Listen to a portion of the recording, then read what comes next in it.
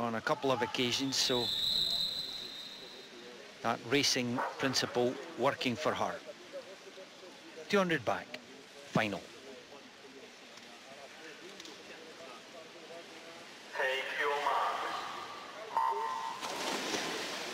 Davina pulling herself up high on those blocks there for that start. Great underwater work there for Davina. And Hosszu as well there.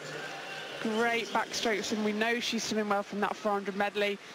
Great start there for Hosszu in 3. Best of 2:06.1, so if she can get close to that tonight, we could see another gold medal for Hosszu. And she's there taking the lead at 50:29.71, so great first split for her under European record.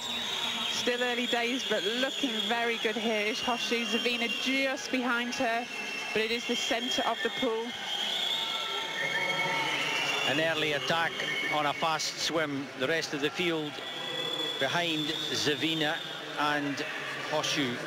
Hosszu coming into the last 10 then for the first 100. Nice high tempo, sitting well in the water. Just eases down a little bit to take that turn. She's very strong on the water, but on the start, we were out at 14 meters. There about 7 or 8. And she's setting her stall out. She's going for it. She's out there. But Davina has the technique and might come back. And in 5, Samardich of Croatia just moving ever so slowly up on Davina's shoulder. Hosszu looking very good here. Coming down this third 50 to turn. She's just off that European record now, just tied up slightly on that 50, but she's got fantastic underwater work. We can't write Davina off yet. We know she can finish strong, but Hosszu still looking strong here on this final 50. Davina coming up on her shoulder. It's very close behind her for third, but it is still the centre of the pool, just Hosszu.